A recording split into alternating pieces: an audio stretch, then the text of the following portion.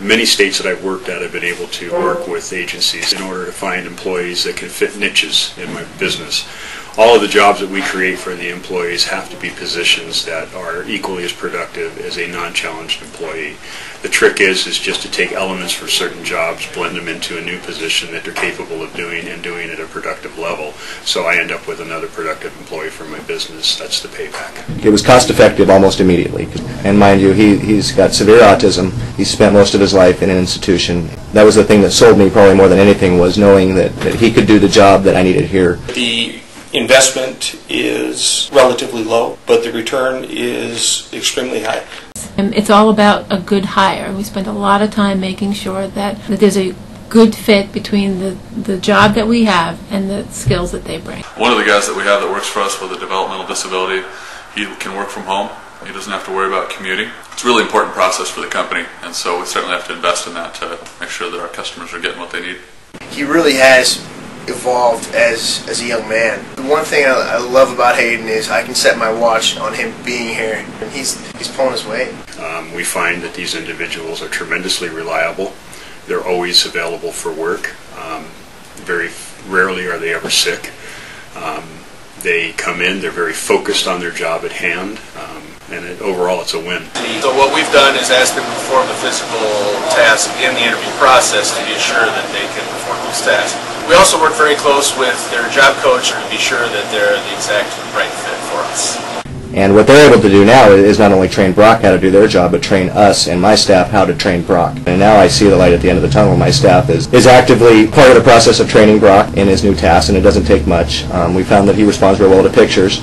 It's developing into a flawless procedure by which to, as we figure out a new task for Brock to do, take a picture, put it on a piece of paper, and then he looks at the picture and bam, he knows what to do.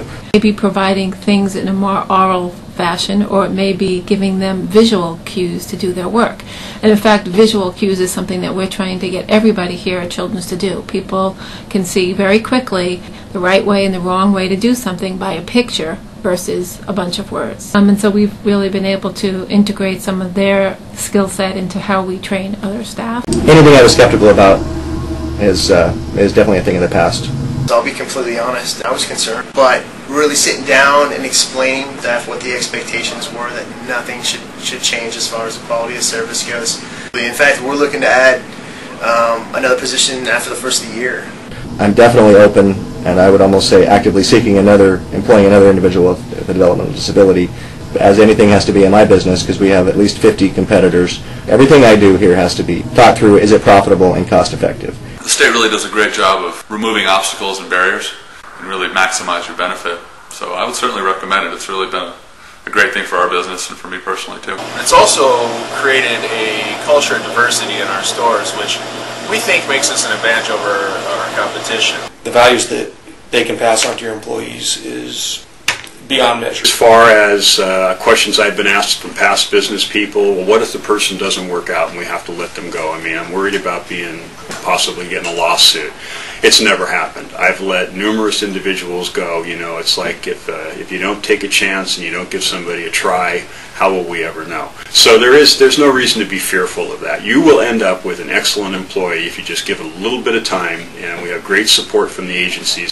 So my challenge to all businesses is this: find a way to employ 1 or 2 individuals at your location. I guarantee you'll be happy you did. It'll be good for your organization, and it'll have the largest impact on reducing the roles of unemployed in that group of people.